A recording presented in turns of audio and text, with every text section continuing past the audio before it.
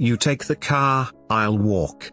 The Duke of Edinburgh shows he's 96 years young, as he strides to church at Sandringham, as the Queen opts to keep warm. Prince Philip easily belied his 96 years this morning, as he strode purposefully towards St Mary Magdalene Church at Sandringham. While the Queen, elegant in a powder blue dress coat with diamond brooch, and matching hat with nature-inspired detail, opted for the warmer option of staying in her maroon Bentley, the Duke of Edinburgh looked more than happy to take the air.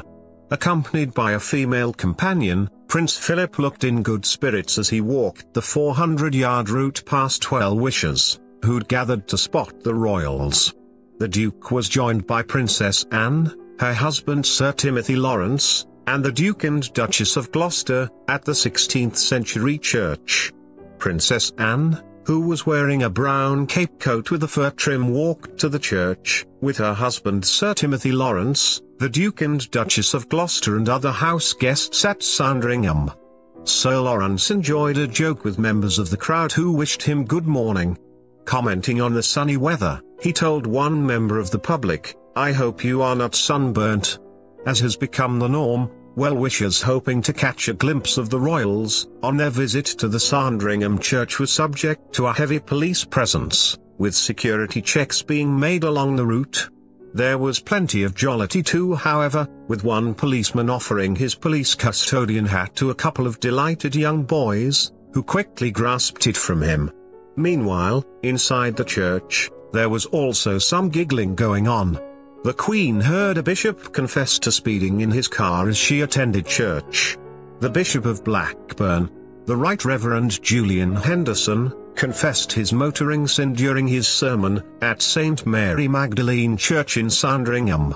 The bishop was preaching about the supreme authority of Jesus, and comparing it to the authority of other leaders, and even objects such as speed cameras.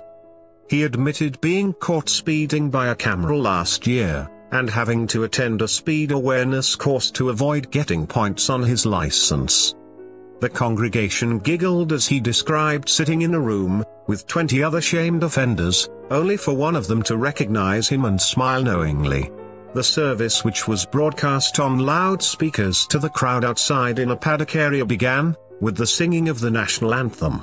Sandringham Rector the Rev Canon Jonathan Revere offered prayers for the Queen, and all members of the royal family, as they fulfill their service among us. The Queen and Prince Philip are enjoying their extended festive break in Norfolk, having arrived at the royal estate back in December, before they welcomed the rest of the family, including Meghan Markle and Prince Harry, for festive celebrations. The Duke retired from official public duties last summer, but has continued to be photographed looking sprightly, and in good spirits. Philip, who will celebrate his 97th birthday in June, has frequently chosen to walk the route to St Mary Magdalene Church in recent weeks, with the Queen preferring the short drive between the estate and the church. This morning, Prince Philip walked back from the church deep in conversation with Princess Anne, at the head of the procession of guests returning to Sandringham House for lunch.